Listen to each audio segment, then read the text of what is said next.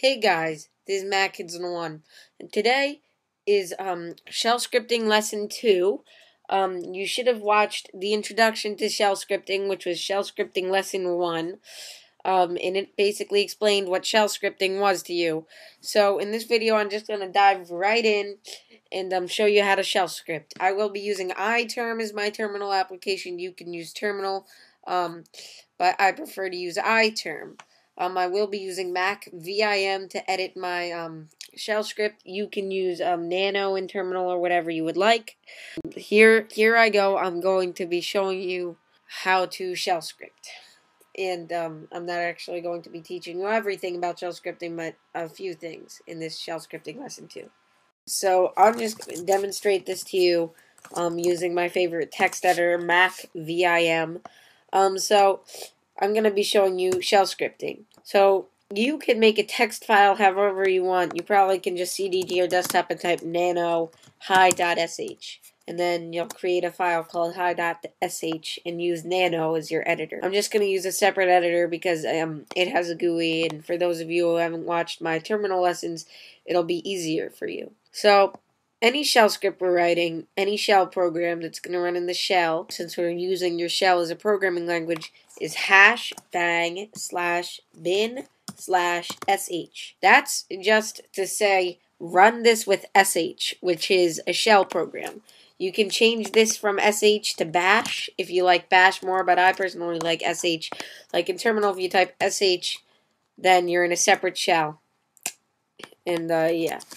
But if you like bash, you can change that to bash. I'm gonna make it sh. You can also make it zsh, but that's just pointless kind of. So I'm just going to keep on editing this file. So right here in the next line, and shell scripting is all terminal commands.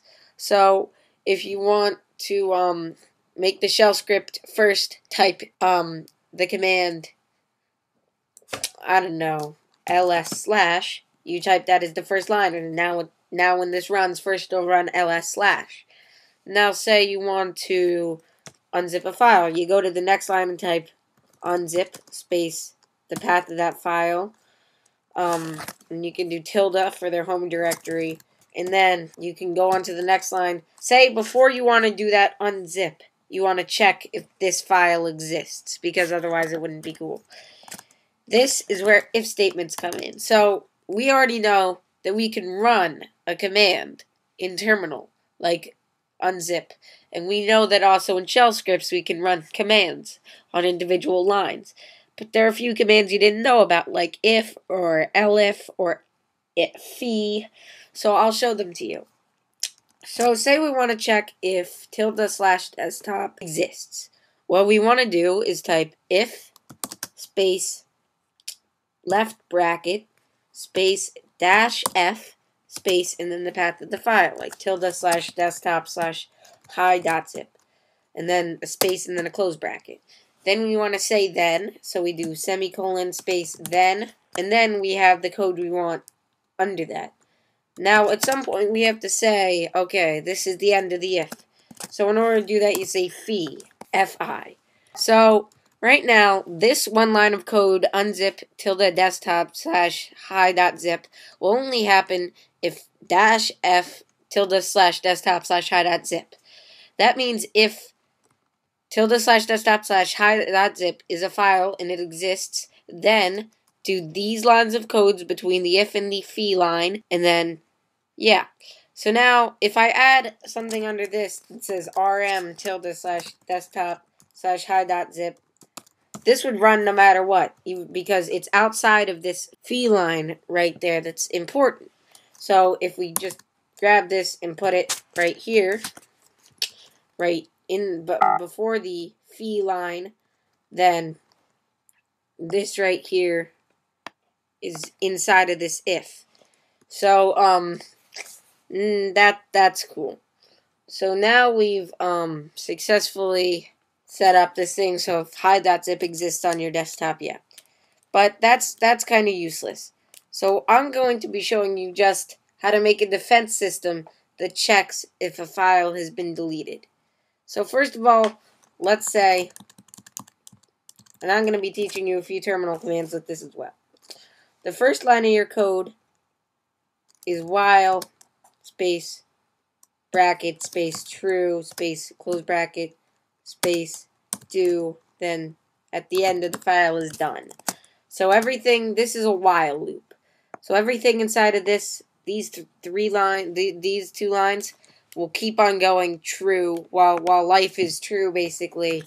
So yeah, so that's a while loop, just to get that at you guys.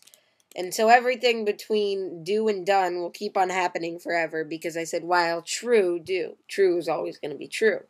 So now this means that this is going to be looping. At the last line inside of this, I'm going to have sleep 1. So that way it's not constantly checking. It does a sleep. It does one sleep before continuing in the loop. So on the line before that, I'm going to say if space dash f space tilde slash desktop slash file.txt. So as long as this file exists, semicolon space then enter. Now I'm going to type phi on the next line, and inside of this if and phi, I'm going to type nothing, basically, because this is if this file exists. So this is going to be a defense system to see if this file doesn't exist. So if it does exist, I'm just going to say echo. Okay. Now we're going to hit enter, and we're just going to type else, and then hit enter. So this, right here between this if line and this else line, the lines in between those two lines are going to happen if this file does exist. Else means otherwise, do the lines between the else and the phi, which is the end of the if statement. So what we'd want to type here is maybe echo. So now, maybe we'll do say goodbye, just for the fun of it. And then we'll type on the next line exit. And exits the program forever, even if it's inside of a permanent while loop.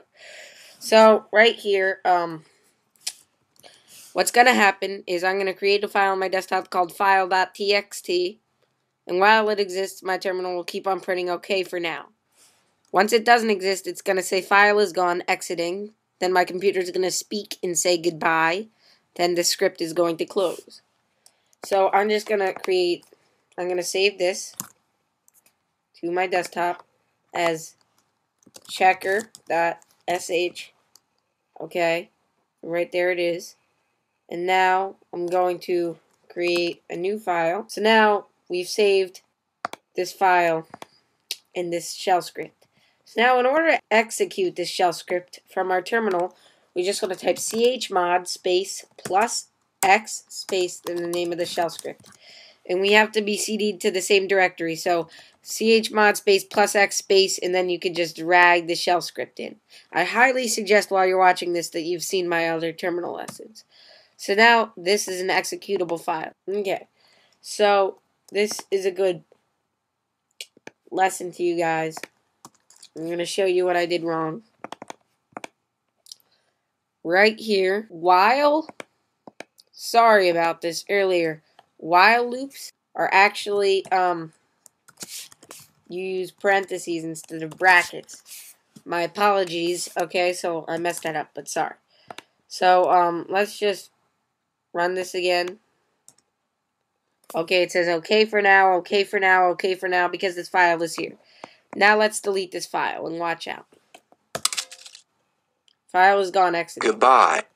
My computer just said goodbye and it quit. Thank you for watching Mac Kids in 1. Please subscribe to our videos. We appreciate your support, and it helps us when you subscribe to our videos. And goodbye.